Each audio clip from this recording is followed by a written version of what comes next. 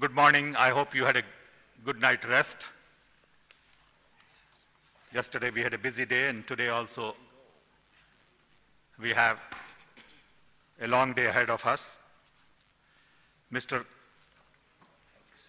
Gopalakrishnan is not well, so he has requested me to chair this session. The session is about scaling inclusive innovation, challenges and perspectives. We have about 7 speakers, very distinguished panel. I want to welcome all our panel members. I want to thank them for being here and giving their valuable time and input. Scaling innovation, especially inclusive innovation, is a big challenge.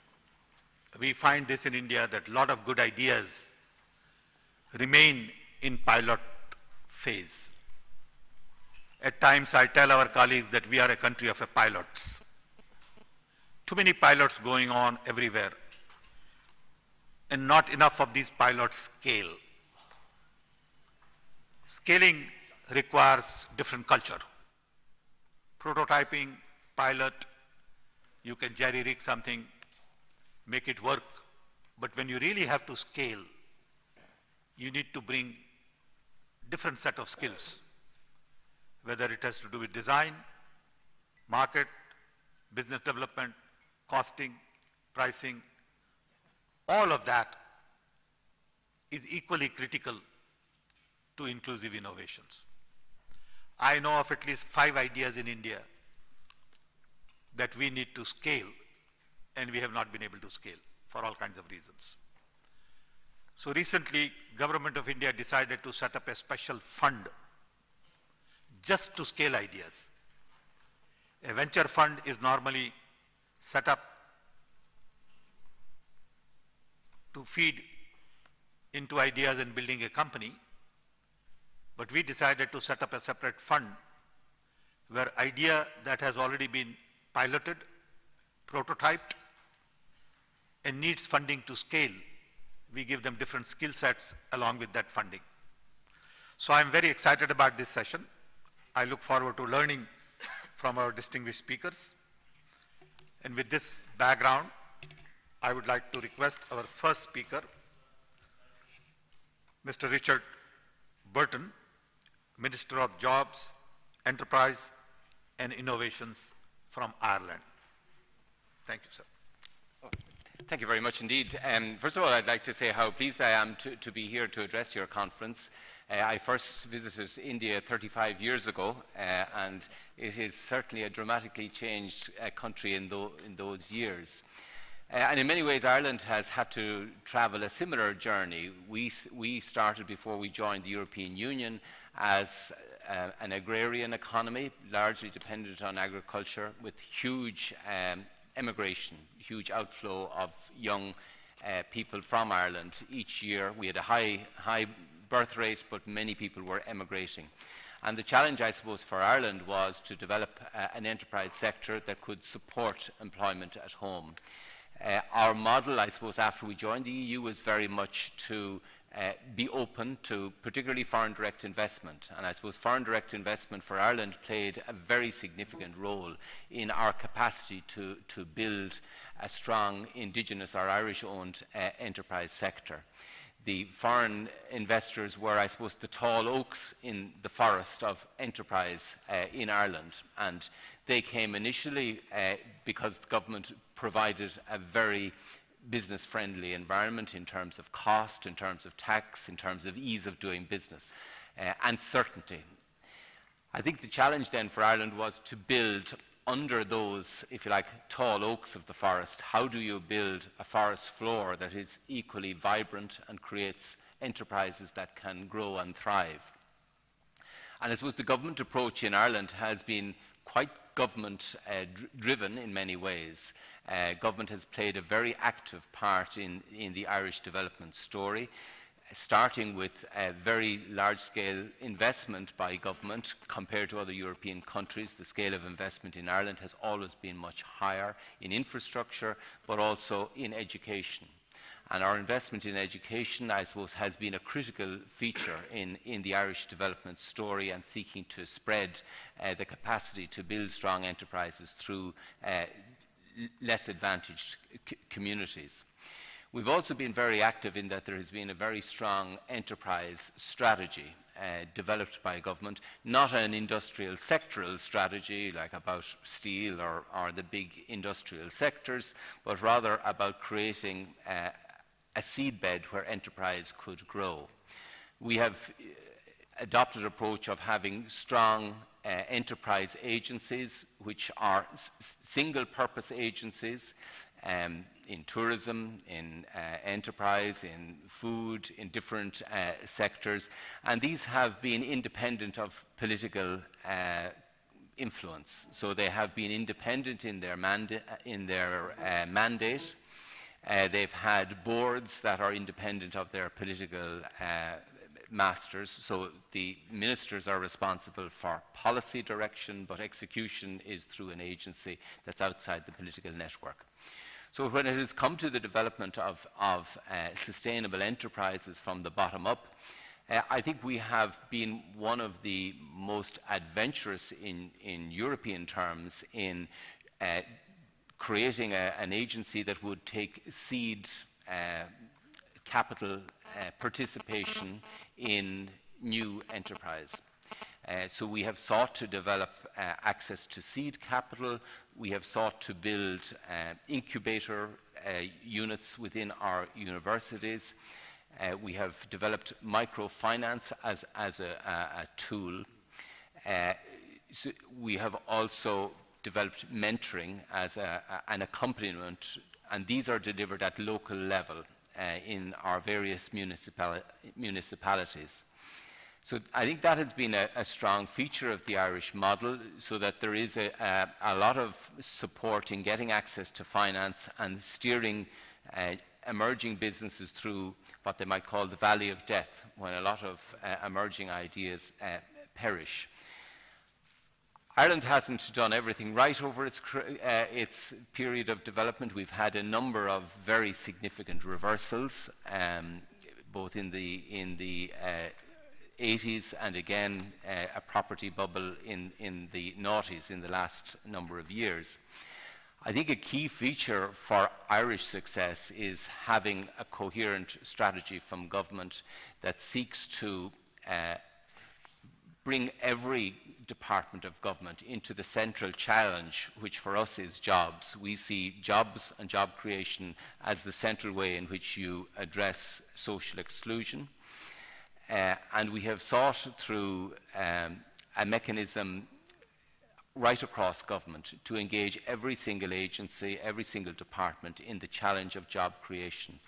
So in education, for example, they would be looking very explicitly at what skills do we need to develop to match our ambitions to build clusters in the areas where we have competitive strength. Such areas for us are not dissimilar from India: ICT, medical devices, pharmaceuticals, financial services. There are a lot of sectors where we've built domain strength. We've sought education to develop that.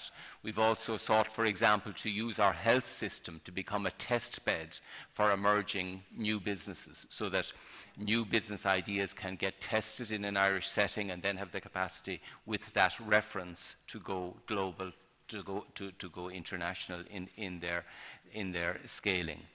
We've also been very open to the participation of industry partners in the development and execution of strategy for employment. So we have a number of individuals who, I suppose, support government in the implementation of strategy. I think bringing private sector participants in to help shape policy it's like a catalyst to ambition and to change for those working within the public service. I think for us it has been a source of dynamism to create the impetus to deal with what has been a huge crisis in recent years. So I think that's a very short account of how Ireland has approached this challenge. I think there is no doubt that new technologies are very much democratizing business startup. It's making it much easier to start enterprises. And I think the challenge is to ensure that those who do start can succeed. And you have to create a business environment that allows such small emerging companies to succeed. So it's right across the spectrum, from seed capital, from mentoring to supporting the community, to give opportunities for local products to be purchased, right through to developing that company international scaling. We are a very small and open economy. So for us, coming out to countries like India to showcase what our enterprises can do is a very important part of our growth story, to build on not just the domestic market, but we have to scale. If we want to scale, we have to scale globally. We cannot scale at home. And that has been an additional hurdle that small enterprise has to cross. And again, our state agencies play a very active role with locations right across the globe, supporting those companies to seek to open up new markets away from home. So I think I'll leave it at that. I know there's a lot of speakers, and I'm sure there's a lot of different perspectives to be offered. Thank you very much. Thank you very much. As you know, we'll have some time for discussions later. So I request all our speakers to be brief and follow the schedule as much as they can. Our next speaker is Dr. Ricardo Sosa. He's from Singapore. Yeah, well, thank you, first of all, the acknowledgements for, to the organizers of the conference. Yes, thank you. I'm not from Singapore, but I come representing Singapore. I'm from Mexico. I'm a product designer, industrial designer. I guess I'm happy to bring some diversity. This is not the usual sort of community that I talk to, but I'm very happy and excited, and it's been a huge learning opportunity for me as well. So I have only one message in my presentation. I hope I can get to it very quickly, and there is only one key message. But just to give a bit of context, I come from a very hands-on background, growing up in Mexico. I built my first car when I was 18. My family, people in my family have set up businesses and consultancies and even a university. So I grew up with this idea in Mexico that things are not given to you. You have to create them pretty much to get ahead. So I'm going to talk about Opportunity Lab. Opportunity Lab is, I like to call it a grassroots lab, which is something that you can do in a university like SUTD in Singapore. This is a university with only 2 years, so we only have 2 batches of students. And in this process, researchers, faculty, and students, we started to talk to each other last year, and we realized that we had a lot in common. And one of those things was that we wanted to design things for the majority of people who are currently outside the design spectrum and the design vision. So we came up with this initiative. We were backed by Professor Kim van der Veer and Professor Chris Wood here, and a lot of people in SUTD thought that this was a good idea. So we are at the moment running programs in the Philippines and in India. In my group, other groups in OLAB are running projects in Myanmar, Vietnam, Malaysia, Indonesia, and recently there is a new initiative with partners in Fiji as well. So we are a university lab. Our approach is human-centered. This is, of course, not a new initiative, type of initiative. There are lots of university groups doing this, but our difference is that we are not technology-driven. We don't seek to bring solutions from outside. We want to facilitate change by growing these partnerships with our colleagues and to build new ideas together. So we are interested in this creative exchange. We come from different backgrounds, not only culturally, but also disciplinary. So there are 5 founding members in our lab, a sociologist, an architect, an engineer, an urban planner, and myself. So we bring very different viewpoints to the approach. And one of our aims as well, being from a university, is to research what's happening in this area. And particularly at the moment, we're looking at partnerships and how we grow partnerships. So I'm going to talk about how we need to change. I'm borrowing this phrase from Einstein, who said we cannot solve the problems with the same thinking. I'm changing thinking for disciplines.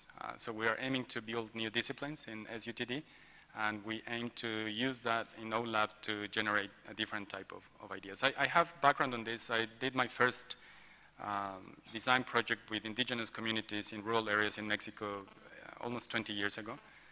And I should stress that we're not so much interested in solving problems. That's not our main approach. Our main approach is to help communities frame their own problems, to help them reflect, help them build capacity and leverage on existing practices, and learning from each other, and empower change agents. We believe that SUTD is the right place to do this, because SUTD has a mandate to be different and to be new, so we think this is a great place to do that. And very concretely, so this is the background, very concretely we are working on a project with these 3 Indian institutions. One is Sri Chitra Institute of Medical Science and Technology, IIT Madras, and Christian Medical College of Vellore. They have an MTech program on clinical engineering, and we talked to them last year, and this year we brought our first batch of students to work with them from OLAB. And since these are very early stages, students were here only 2 months ago, there is still an ongoing process of ideation and framing the project. So instead of showing up some preliminary results, what I want to do is I want to point one single aspect that I think would make these type of programs scalable and have bigger impact. And that single aspect is creativity. We see creativity as sort of a human right and something that everyone has access to and potential. That's our key premise. And we frame this not from individual creativity necessarily, but from a team and from a cross-disciplinary, cross-cultural team. And so we believe that every community has a potential for game-changing solutions. Now, the problem and sort of my main message here is that the current systems seem to be doing everything to prevent creativity. And when I say this, people ask me, can we teach creativity? And I think that's the wrong question. I think if someone asks that question, it's not going to lead to very insightful directions. I think the main issue is that we need to stop preventing it from happening. And this applies to the education system, of course. So yesterday when we saw Startup Village and what they do, amongst other examples, I think that in general, our students in Singapore and the students we've interacted with in India, they are brilliant students. They've excelled in the current system. And because of that, I think they find it extremely difficult to be creative. So even if they are given these platforms like this type of courses, this type of programs, they find it really difficult to let go. There's changes that are needed at the society level, of course, families, organizations, institutions, cultural issues, policies. And the current trends are certainly not encouraging. So IP protection with the TPP and consumer mindset, surveillance, even the accreditation of new programs, the KPIs, and all the rituals, all these are stifling creativity. So instead of asking if we can teach it, I think we should ask it, how can we enable it and how can we let it grow in each of our domains and institutions? So just as more as a conversation and a reflection thing than any conclusion, we don't present this to conclude anything in particular, but we're calling this a Creativity Awareness Index. And this is an exercise, a thinking exercise, and what we do here is we present, it's a relative measure, I don't know that you can see the numbers, but this table, what it shows is is a result of searching the 5 government domains in 5 different countries and 5 universities in the same countries for the word creativity. So we're interested to measure how, or to characterize how these websites address creativity. And because we cannot compare apples and oranges. We don't know the internet size of the countries. So we compare it to other topics that they might be talking about, like mathematics and technology. And again, this is not any conclusion, but we are showing that in some countries, including India, for instance, creativity is not so much in the discourse or in the agenda. So the awareness is somehow low. And this seems to correlate nicely with the universities, and these are technology universities in these places. So to conclude, I think in the future we need to form cross-disciplinary teams, expose them to creativity and design, more hands-on reflective thinking. The future decision makers, I think that besides the technical knowledge that we train them with, we need to train them with creativity and design. And this is not to adopt existing models like design thinking or hackathon or maker or Fab Lab, but I think every project, every community needs to develop their own solutions in participatory ways and to come to these important forums to share their experiences. Thank you very much. Thank you. Our next speaker. Thank you. Our next speaker is Dr. Rosenthal from Netherlands. Thank you, Mr. Petrora. Let me indeed try to scale up, and let me just jump immediately towards what we call an inspiring example of scaling up. And actually this is called Rural Spark. It is as yet a tiny company. It was established not so long ago by 3 young Dutch graduates. And this company develops smart grids for the 400 million people in rural India that do not have access to electricity. All those people who depend on kerosene and for lighting and firewood for cooking. Now Rural Spark facilitates local small-scale energy networks in such villages, and the villagers can rent equipment, for instance solar panels, and they will then become local energy suppliers, and they distribute electricity and thus earn money. Such small-scale energy suppliers link up to each other in indeed quickly expanding networks. So that is scaling up. And each producer rents a router to connect to the network. In this way, they can trade their surpluses among each other. And such networks are to be considered living laboratories. They are continuously improving on the basis of shared experiences. And new tools are gradually being added to improve lighting, charge batteries, and store energy. These grids are not, let me emphasize, high-tech. Rather, they are a wonderful example of organizational innovation. That is what it is all about. And Rural Spark has recently teamed up with the French multinational GDF Suez to scale up their innovation. Now, this is an example of scaling up. And upscaling inclusive innovations like these is extremely challenging. I don't need to tell you that. And in some cases, it depends on the available infrastructure. You will have no mobile phones without satellites. You will have no sewage treatment without sewers. Private initiative is capable of providing new phones and sewage treatment plants, but providing the satellites and sewers often demands effective coordination, I should stress it, and considerable investments. In other cases, the upscaling of innovation depends on the possibilities for market creation. Innovations aiming at the bottom of the pyramid here in India must be low cost. So it's all about economies of scale. And that is to say mass products, broad market access, and large-scale distribution systems.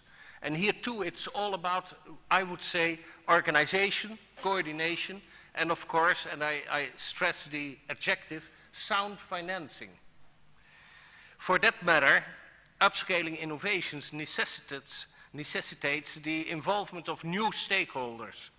And sometimes it is a multinational that takes innovation to the next level.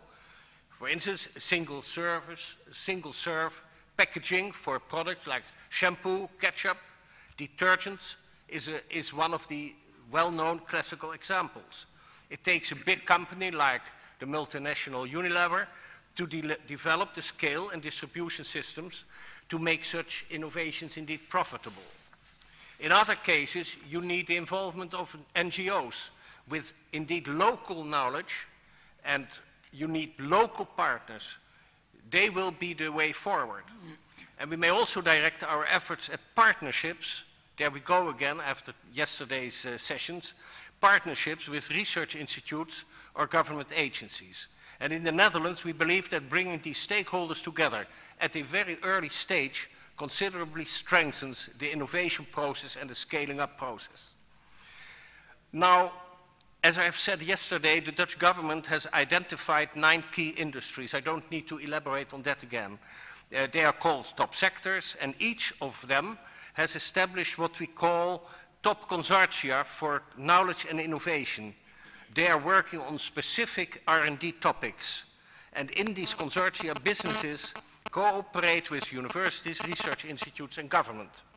Together, they organize and finance relevant projects. Now, I give you 2 examples, one from the energy side and one from the water technology and management side.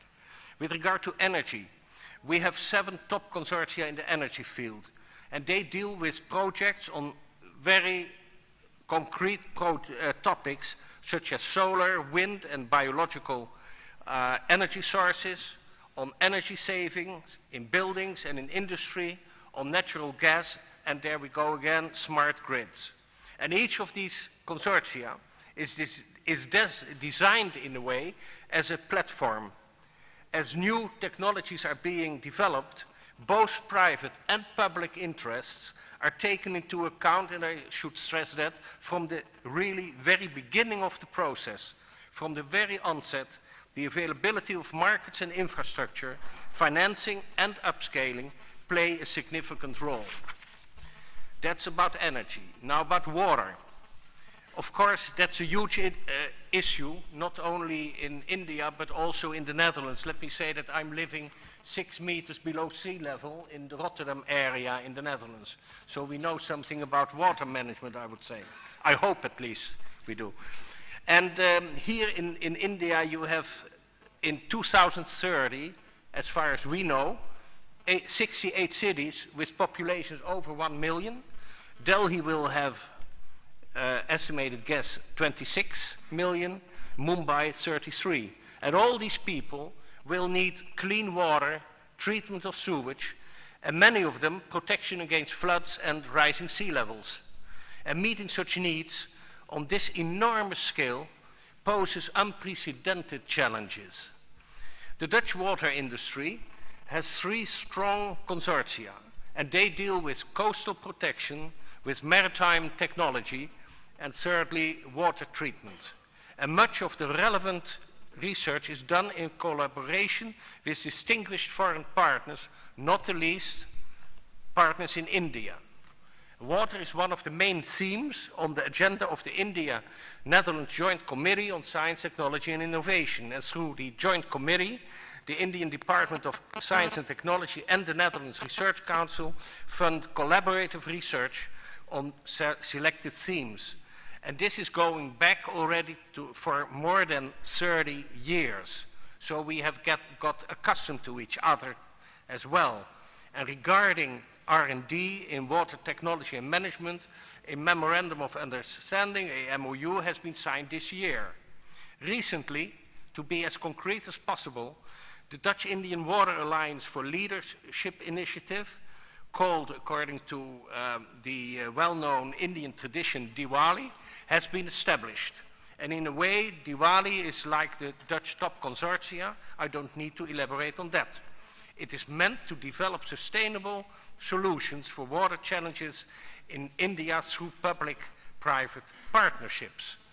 And Diwali addresses low-cost water purification, water safety, water reuse, desalination, water resource management, water storage, etc. It's all about the needs of the people at the bottom of the pyramid. And in addition, it focuses on capacity building and business development.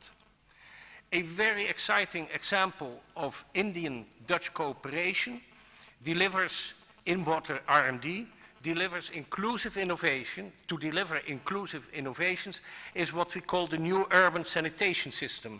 It's a new novel, a new system that converts wastewater into water for industrial processes, and not the least, irrigation. And it combines two innovative technologies developed by Dutch companies. They have developed a new electrochemical sewage treatment process, as well as a new technology to ferment sludge and produce biogas. Putting these unique innovations together will produce a revolutionary system for the decentralized treatment of wastewater. And the biogas produced will be about twice what is needed to fuel the system. And nutrients can be extracted again from the sludge to be used as fertilizers in agriculture. So it runs well. Currently, 75% of Indian wastewater is released without any sort of treatment. As cities in India are growing very rapidly, such systems are, of course, in very great demand. This new urban sanitation system will now be adapted to Indian conditions by a consortium of these Dutch enterprises, Indian corporations, and municipal authorities. And the Indian enterprises have an excellent, really excellent track record in waste processing and in infrastructure development. The state of Gujarat has shown great interest in it. And next year, the consortium will build a pilot plant there. And then, there you go, Mr. Pitroda, scale up. Scale up. And the business case is indeed about the demand of several hundreds of these systems. Our Indian partners, let me emphasize that, will be serving the Indian market.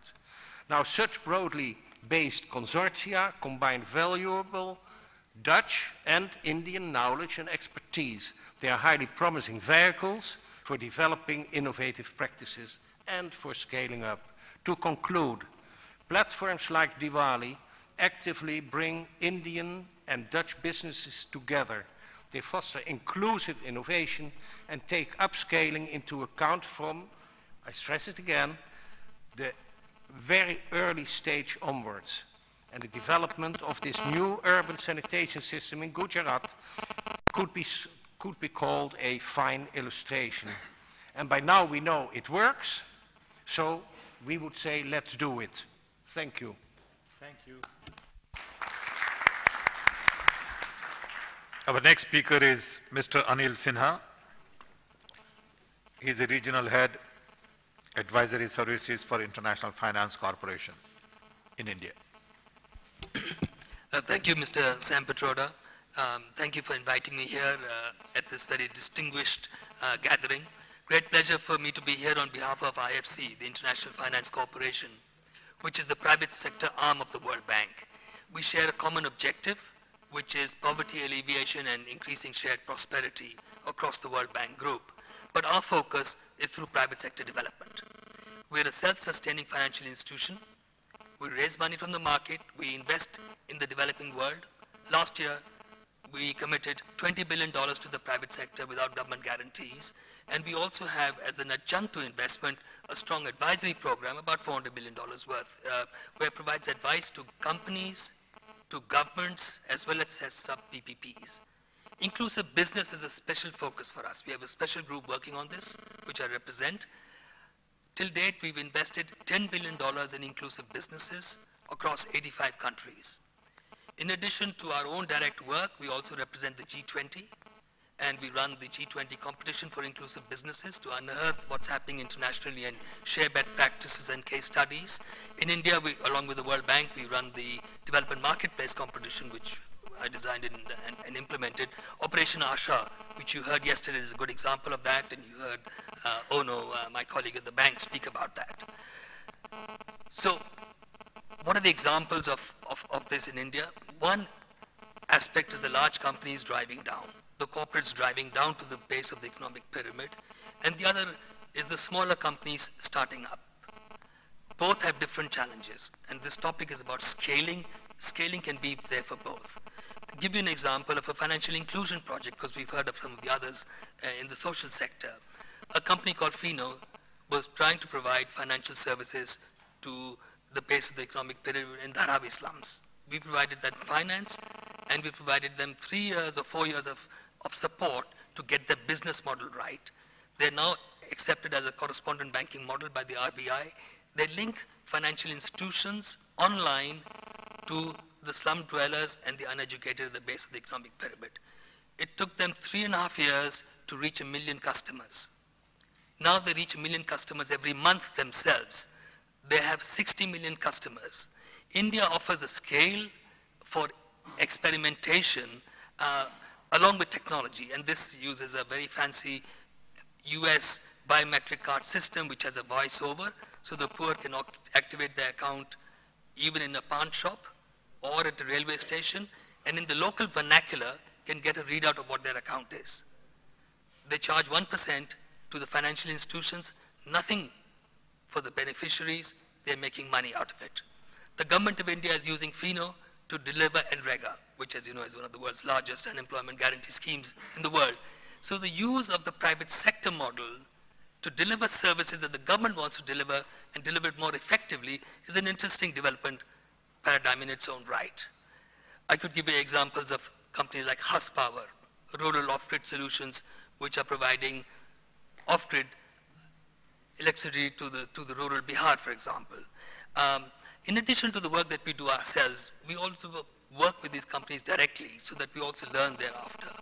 We also are funding funds. So we funded Avishkar, which is one of the big rural funds in India, as you know, perhaps one of the most successful ones.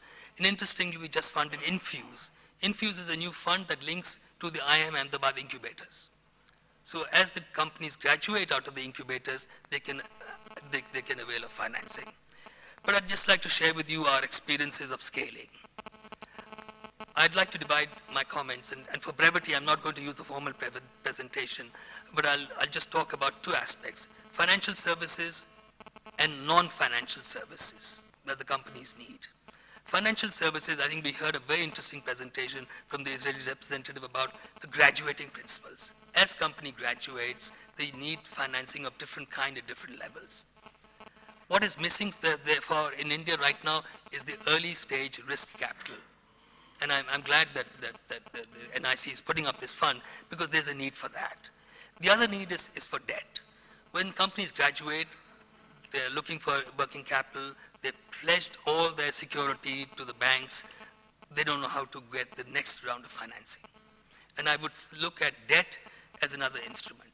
But then the other aspect is the appropriateness of debt, which is how do you exit? A fund provides debt, how do you exit from that? Because many of these companies are not going to list, at least not initially. How do you exit? And how do you get the mechanism working? One is to look at a quasi-debt instrument, where a company can buy back the equity through performance. The IFC set up a grassroots business fund, which is operating internationally, which is looking at this, and they're doing this in India. It's an interesting play. Even the more established funds have not exited in any meaningful manner. There have been at least only about half a dozen really exits from even the big funds right now. I think one space to look at as we develop this so-called ecosystem is look at exit mechanisms for the fund so that more money can come in, and I can drill down on that and some ideas we have on that space. Non-financial services. And I firmly believe that it is easier to turn a businessman into a social entrepreneur than it is to turn a social entrepreneur into a businessman. And if you want scale, and if you want that company to really expand, they need to develop the business aspects of that. So I think the non-financial services support what we've had examples of, say, Power. If it wants to set up a franchise model and go to 150 villages in Bihar from 30, they need MIS systems. They need tools and techniques. They need HR systems. When do you put in an HR system? When you've got a five-person company, you don't need that. When do you need to professionalize? And I think there's a big space in that needs to be developed further. And also, scaling is not for everybody. Many of the development institutions want scale so quickly.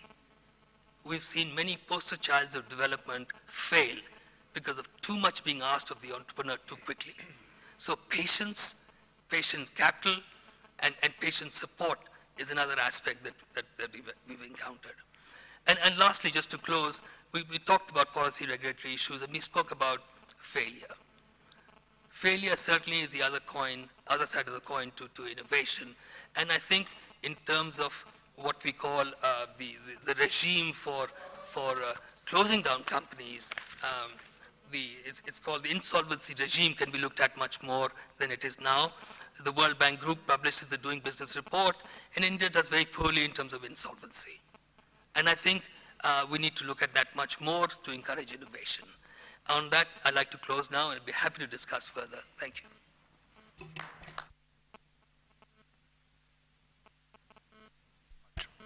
Our next speaker is Mr. Raj Narula. He's the president and co-founder of Taraspan. Thank you, Mr. Speaker, and esteemed guests, good morning, and panelists. You know, as a Canadian private company, I'm here to share a lot of our experiences in Canada that have been extremely important for the innovation ecosystem that has been built in Canada. And from our experiences, it's certainly one of the most leading countries in the world that has actually established clear ecosystems for entrepreneurs to actually flourish. And as we all know, Canada is a country of multinationals. You know, we come from many, many different parts of the world and have established in Canada for generations now. And we feel that the government has been very supportive in terms of building this ecosystem that helps the growth and wealth creation. So, you know, as a snapshot of Canada, Canada has taken that first step of creating a process and putting in place systems that allow entrepreneurs and idea researchers to flourish in this industry, whether it's a university research, funded research, or it's a company that requires innovation. There are many programs that have been put in place, and those programs help create that ecosystem and create the success that rides along with it. As a result of this, you know, Canada has, in the past 7 years, actually listed over 13,000 patents, and this is only in the US market. This is nothing on, you know, we still have many more thousands that are listed in Canada. But these were established by researchers out of universities and individuals that were filed in the US market.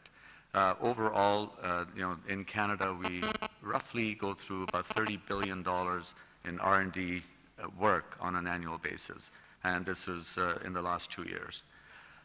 The government, in terms of to help that system, has put many incentives in place, and they start right from the grassroots level. The grassroots levels are apprenticeship programs. You know, as a new graduate out of a university, as a company, you have the capability of hiring someone as a young graduate and taking advantage of being able to bring them into the workforce and be able to get advantages so that you can hire them, you can train them.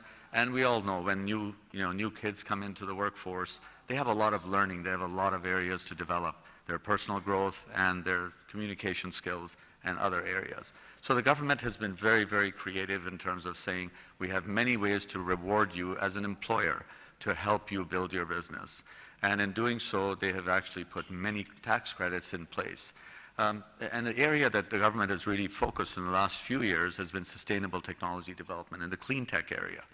And that in itself is $1 billion earmarked for commercialization. And there are currently over 400 technologies that are being funded by the government at the research level, as well as helping them to get to commercialization. This makes, you know, in Canada, it makes it actually the least costliest place to conduct R&D activity globally. And it's surprising because, you know, we all hear India is a very good place, and I know it is because we have offices here and we do it very efficiently. But there's no doubt even Canada has great efficiency in terms of being able to help innovation. From an R&D perspective, as I indicated, the low cost is only derived because of the federal programs that are put in place, and there are tax credits, and there are tax credits specifically designed for various verticals. The ecosystem in Canada overall has only come about because the government took those initiatives, and the private sector took the initiative to actually work with government to indicate what was needed, and then it was a matter of collaboratives that build those systems. And I've given some examples here, and I'll just cite a few. we look at the Canada Technology Triangle. Now, if we look at the province of Ontario, Ontario spans from Windsor up to Ottawa, which is the main corridor of technology development. And between that corridor of 500 kilometers, we actually have roughly 10,000 companies that are actively involved in many technology development and many clusters. To make those successful, we have the Canada Technology Triangle that's based out of Waterloo, Waterloo being one of the premier universities in Canada, right down to Invest Ottawa that's based out of Ottawa. And in doing so, these various clusters actually allow the companies to be able to get the assistance they require. Then, another good example is C100, which is based out of San Francisco. This is for the Valley. This is predominantly for the technology experts. These are all Canadian entrepreneurs who have actually gone to the Valley. They work for the likes of Facebook, Yahoo, all of the prominent companies that we hear of every day. But they get together and they create and help create an ecosystem for newcomers to come in and be able to flourish and get the right leads and contacts that they require. So it actually further enhances the ecosystem. Besides Canary Network in Canada, which was established by the government some 25 years ago. And it was really set up to establish a research broadband network which allows millions of terabytes of data to flow across networks seamlessly between universities, researchers, as well as colleges and corporations. And this is an establishment by the Canadian government, and they have continued to evolve that. How do you create an innovation hub? It's a very, very important element because over the last 7 years in India, I've been witnessing the growth of seed capital, and we heard Mr. Sinha talk about that risk capital. It's very, very important in this country for people to step up at the early stage to help the Indian entrepreneur flourish in an ecosystem where he or she may not have that privilege or opportunity to build a business. So the way it's been done in North America is you create the ecosystem around entrepreneurs. You take successful entrepreneurs, you create mentors out of them, you make them EIRs, entrepreneurs in residence at various firms. They could be VC firms, they could be government organizations. It's a very important tool that's used collectively. And then you create a cluster model that allows you to create this ecosystem that brings all of these people together and that allows them to flourish and help people that need the requirements. One of the areas that Canada has recently started is they call it the soft landing program, a visa program, that has now been established by the Canadian government to ease transition from global geographies to come to Canada and actually help set up your business, provide you some funding in local environments that actually allow you to grow. And to us, we feel as Canada is a land of multinationals, it is a great step by the government. The innovation, to create that ecosystem, you go one step further down and you talk about CEO forums, sector-specific sessions that are held by leaders in the community, whether they're government leaders or they're leaders from the industry. It is really important for these people to communicate, to talk. These type of sessions are fantastic to get the expression across from various global areas and to be able to exchange notes, ideas as to what we're doing that works and what's not working. So at the end of it, this all helps facilitate exports. It facilitates partnerships, investment, which is what we all need in any type of innovation. To fuel this innovation, it's really important to address what is it that drives it. And in our view, if you take a less attractive vertical, which, when you're taking a SWOT across multi-verticals, you say, what do you think is the next leading element that people will require? And this comes from consultations. Once you've decided that you've got that sweet spot of ideas, and it could be wireless, it could be clean tech, it could be defense, military, whichever areas are important to the cluster that's being built in any city, you actually focus on that and create policies that basically make it, the barriers are taken away so that that establishment of those clusters can flourish, they can succeed. I'm going to use Ottawa as an example because Ottawa being the capital of Canada, we've done very well. And in this case, we've built many systems and the ecosystem is very successful. An example of some of the exits, we've had some very large exits of companies in Canada, and this has been very good for all of us.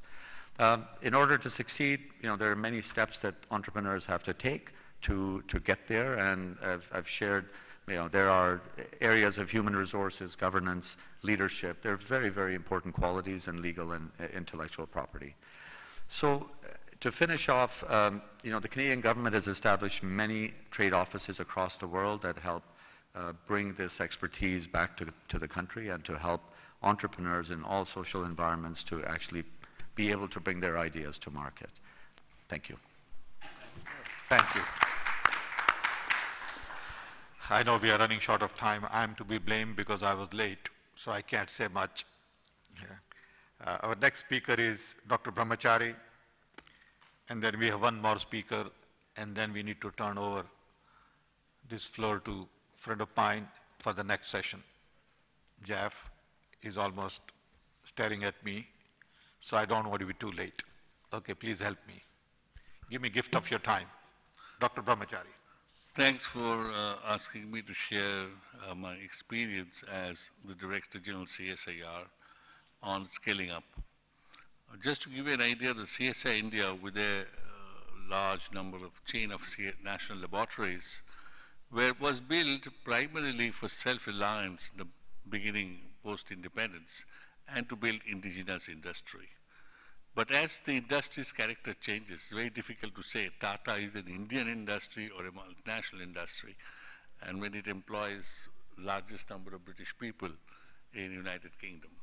So therefore, the focus is how do we scale up for the people who are in the land of India? I give you two examples, open source drug discovery, another one is CSIR 800, and I've given you the website example. The principle is how do we use crowdsourcing and open innovation as a process by which we can do the scaling up. And if you go to history of crowdsourcing, you will realize it's only this recent years, from Wikipedia onwards, we have recently started using it. The word came in 2006, and actually 2007, CSIR launched this open source drug discovery.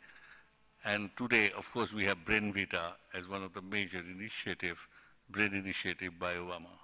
The reason is drug discovery is complex and motivation is an important component to bring people together than scale up. I show this that it was launched in September 2008. It began slowly, but now today it is one of the largest movement on an open source initiative for drug discovery. We are taking it up for tuberculosis because every day 1,000 people die on tuberculosis in India, and across the world millions of people die. There is no drug for last 50 years, new drugs. We are still depending on the old drug, and multi-drug resistance tuberculosis is becoming a serious problem. OSDD has model as a recognized globally by scaling process. It has been talked about, written about, and I just want to show the international bodies have joined. NESTA, in his UK report, also considers open source drug discovery of India as a cost-effective, low-cost, most effective initiative in the recent NESTA report, and also scaled up. Just to show you how scale-up works, when we started, within 1 year, we were very slow. Everybody said it's not going to work. Today, we have 7,685 people on the portal. We have 181 principal investigators working on 281 projects across nearly 100 institutions. And all this has happened on the portal. No coaxing, no bringing. And all I can tell, this is the largest initiative where 90 chemists, PI, with 300, 400 students are synthesizing thousands of molecules to create a library which will be open source library. You can see the network has grown, and it grows every day, and it is now on an autopilot mode. You can see institutions of all characters are brought in. The project has two components. One is the innovation-driven, another is process-driven. Innovation-driven is done by all young people.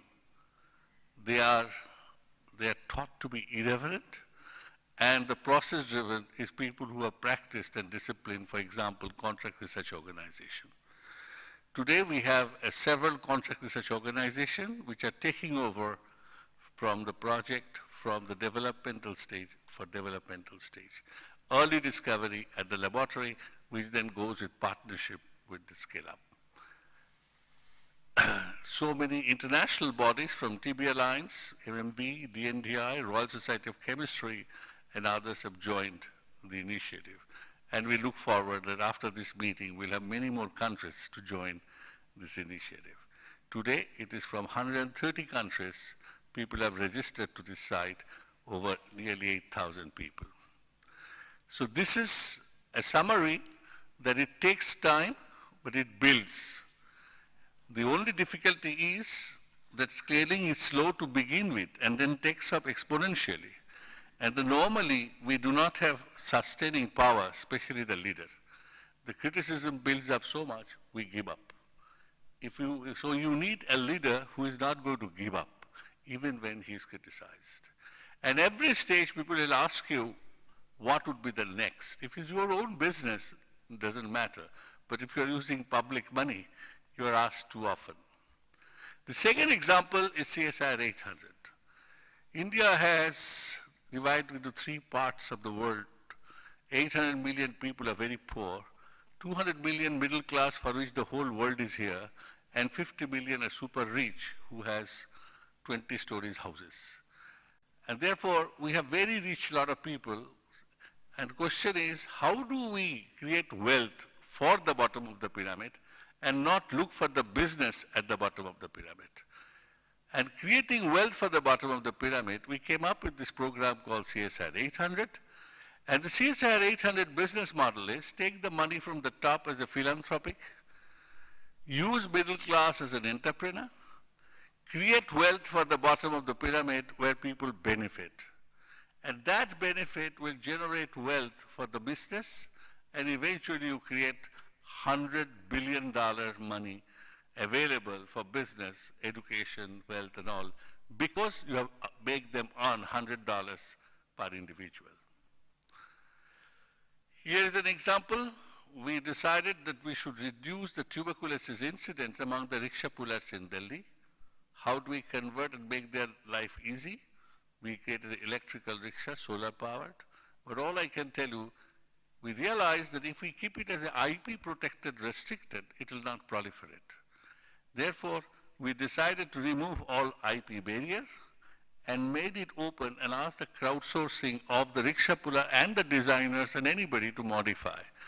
The consequences today on the city of Delhi, across the country, there is everywhere now this is getting proliferated. But it was not so in the beginning. So the man is saying here that he doesn't have to go to doctor anymore. Otherwise, he has to go to doctor. And you can, just to give an idea, there are 80,000 rickshaw in the city of Delhi, 20,000 people at the end of fourth year get tuberculosis, and they transmit 100,000 people tuberculosis. So here is a non-connected to health effort. In a how circuitous way you really do the healthcare. And the scaling up is by the people. So all sorts of model is on the radar. Here is another example, how to give rural India. Again, it's an open source, non-exclusive licensing, very notional, no agreement signed, and this has proliferated in thousands and hundreds of hectares and created economic, complete transformation from rice, paddy cultivation to all sorts of cost-effective nutrition. I show this last example that here is an industry which was non-existent. We had a small industry of few hundred crores. It was Gujarat tiles. We had to import 20% of the soil of the Spartex tiles were imported from Ukraine. The inventory cost was very high. So they came to CSIR asking for, can we find alternative soil? So the soil property was identified, and here is an example. We gave technology to 10 licensing, but because of the cluster, 64 industry took it over, and now today we can't count, maybe 500 industries manufacturing, and Gujarat Tiles has become a 3,000 crore enterprise from a 50, 100 crores enterprise, and the price fell and the volume increased, hundreds of millions of square feet. Here is an example, the scaling has taken place. And the scaling has taken place because of clustering effect, because of non-exclusive licensing barrier, because of non-involvement of legal framework. One of the most important component is, again, scaling up. We have come up with this new idea of using IT, telemedicine, and creating in a container. You have to understand the policy. You cannot build a house in a rural land because it is agricultural land, you cannot build a concrete building. So we have a container which we are surplus with because these containers are imported from mostly Chinese product come, and you can see this container we are converted with HP into a IT-enabled mobile house. The other side, to create wealth and business model, we have created this organization called CSR Tech Private Limited with Saurav Srivastava is in our board and Vijay Kelkar is the chairman, Mohandas Pai, and this is where the State Bank of India has come up and taken a 10% stake, giving a high valuation, reasonable valuation for this organization, and this is what I believe in next 10 years will create transform entrepreneurship and all the processes. Thank you. Thank you, Dr. Brahmachari.